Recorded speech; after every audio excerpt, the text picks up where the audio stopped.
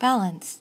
The What's Going On reader is looking for balance, for explanations, for mirroring, for solutions, for hope, for ways to write and draw their own stories. Introducing two picture books, Scribble Author by Miri Leshem-Pelly and Albert and Little Henry by Jez Alborough. Hi everybody, my name is Miri Leshem-Pelly and I'm an author and illustrator. I have published 13 children's books so far, and I'm also the regional advisor of the SCBWI chapter in Israel. And I'm very excited to introduce to you my new book, Scribble Author. This book is written as a dialogue between Scribble, which is a scribble, and the author who created her. The book begins like this. A color spot, some pencil lines, and here you are, Scribble. Scribble is walking in the path of story, passing through 3 gates. The gate of the beginning leads her to a peaceful shore. The gate of the middle leads her to a place of adventure and challenge.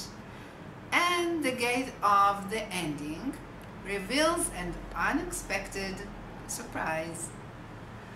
And Scribble is not only interacting with the author by talking, but she can also use his drawing tools, which are photographs of real objects, such as pencil, brush, and papers. Scribble uses them in most creative ways. For example, when Scribble needs to cross the river of questions, she snaps a page out of the author's notebook, folds it into a paper boat, and sails across the river. So if you would like to know how Scribble succeeds to climb the mountain of challenge, or survive the slope of fears, or what does she do to the scary monster? Read the book Scribble Author and find out. Bye! Hello, my name is Jez Alborough. I'm sitting here in my studio in London. I'm actually working on a brand new picture book here. There's all my pens, but of course I'm here to tell you about my picture book, which I have in my hands, Albert and Little Henry. Okay, so this is Albert. They're dogs, as you can see. This is his little brother Henry. Albert is a storyteller, like me actually. He loves telling stories, he loves making up stories and using his imagination. And he has a great relationship with his parents. They like to hear his stories. He likes to tell them. They've got a good thing going on. But of course, when little Henry comes along, everything changes. The parents have less time to hear Albert's stories.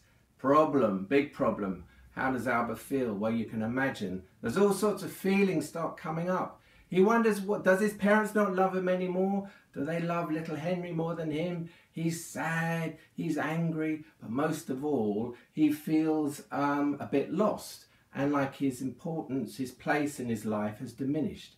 And I use a technique in the book to show that, which is I have Albert gradually shrinking in size. So visually I reflect a psychological condition in the images. And there's one to show you. You can look at it in your copies, which I presume you have there. Albert has become tiny. And the danger is, on the day of little Henry's christening party, he feels so lost and small and diminished, will he disappear altogether? So that's the basis of the story. I won't tell you how it ends. I hope you read it and enjoy it, and enjoy selling it for me. Thank you very much. Bye. Readers will love to find out how Albert learns to feel big again, and it might just help to answer this particular "what's going on" question, at least for a little while.